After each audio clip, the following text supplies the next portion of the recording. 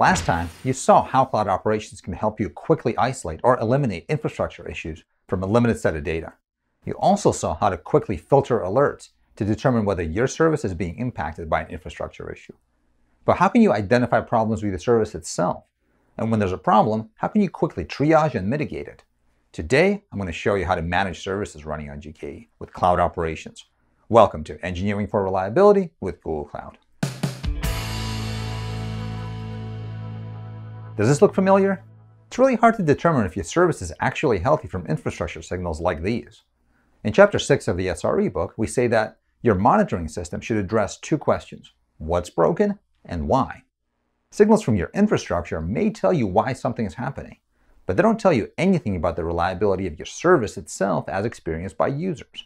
To understand that, you need good service level indicators, or SLIs, that measure service reliability, and service level objectives, or SLOs, that set specific reliability targets. We looked at how to configure an SLO for a service running on GKE by using load balancer metrics back in episode 2. We'll link to it if you didn't get a chance to watch it. So what happens when there's a problem? Let's have a look at how cloud operations can help you figure out what to do. Let's start on the services overview page. We can see that we have a service with an SLO alert firing. In this case, our service is running on GKE. Let's have a look at the GKE dashboard to see what's going on. Here, we can see that we have an unhealthy SLO for this Kubernetes service. Let's have a closer look. Here's our SLO, and the alert letting us know we're burning error budget right now. We can also confirm that our SLI is severely degraded. What could be happening? In the Metrics tab, we can see that the pod name was recently changed. And this seems to correspond to when the alert fired. So something has changed. Let's try to figure out what. Let's go to the GKE workload screen and look at the workload that we're running.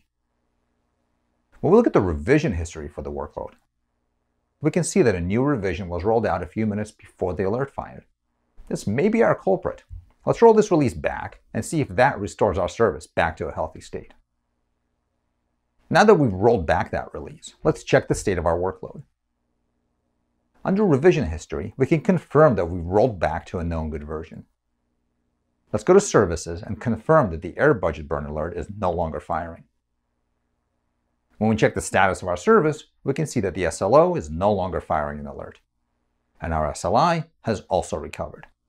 So we were able to identify a problem with our service running on GKE, determine that it was caused by a bad rollout, and roll back to a known good state to recover the health of our service.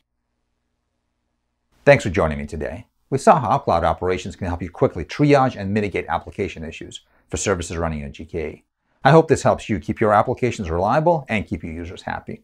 Thanks so much for watching. Don't forget to like and subscribe to never miss out on more Engineering for Reliability with Google Cloud. See you soon.